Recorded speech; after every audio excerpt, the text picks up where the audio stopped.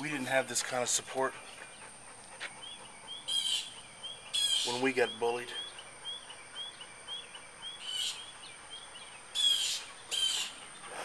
What we did was we found some guy from the football team to take care of business.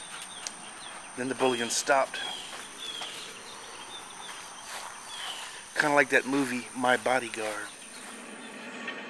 Moody, I'd like you to meet my bodyguard.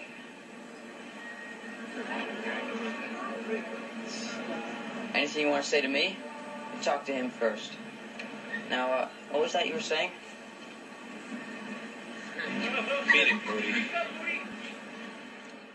As a freshman in high school, I did get thrown in the mud in front of the lunchroom, Superman style.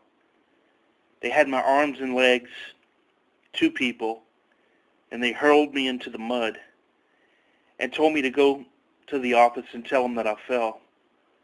I don't think they believed me, but they let me go home and change. This was fellow ninth graders. I was a squirt.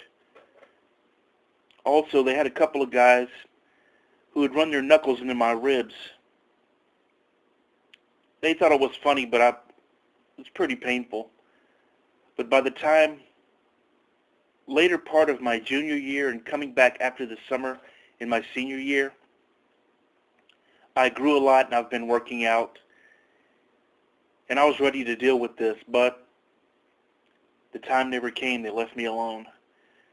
But I did get some satisfaction out of looking those guys in the eyes and, you know, as if to say, I'm ready, let's go.